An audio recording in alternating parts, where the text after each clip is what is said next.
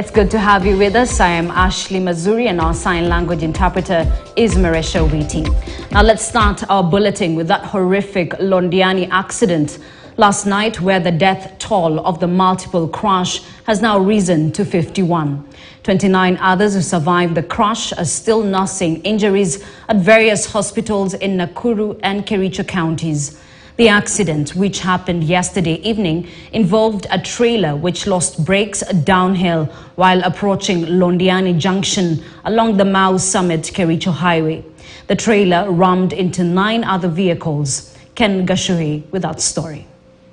She's still coming to terms with the horror that visited Londiani, where 51 people were killed in the multiple accidents. 6:30 p.m. on Friday, this trailer, which is now a shell of its former self, hit 2 bumps while approaching Londiani Junction while heading towards Kericho. The driver is said to have lost control of the loaded trailer, ramming into 9 other vehicles, most of them matatus. Cristiano Obutu counts himself lucky to be alive with no injuries, as his car was the first to be hit. Nikaipita. Kupita nikakuja mpaka tukafika hapo mahali wao mama wanaanza kuuza. Nikapita bumps ya kwanza. Bumps ya pili kwenda kupita because mimi nili slow down. Na yeye unajua saa hiyo haina brake, inakuja. Bumps ya pili hapo ndio ilinipata. Ikanichapa.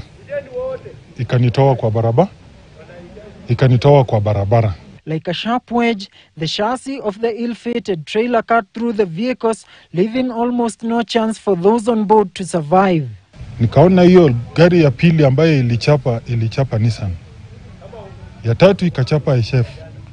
Ya nne ikachapa Nissan. Ikagonga ikakuja mpaka kwa hii gari unaona hapa nyuma yangu ambayo ina coach. When the trailer finally came to a stop, behind it was a trail of destruction of property and nearly 100 lives at stake. Apart from those on board the vehicles, lives of border riders, roadside traders, and innocent bystanders had come to an abrupt end. Hours later, the government would confirm that 51 lives had been lost. 29 survivors are still fighting for their lives, 20 at the Kericho County Referral Hospital and 9 others at the Nakuru Level 5 Hospital. Kenye mimi nilishtukia tu ni manini tu zikipepea Nissans, and then kajipata niko chini, watu wameaga wako huku na huku. Tangu hiyo wakati sikuweza kujifahamu hadi nikafikishwa hospitali Londiani.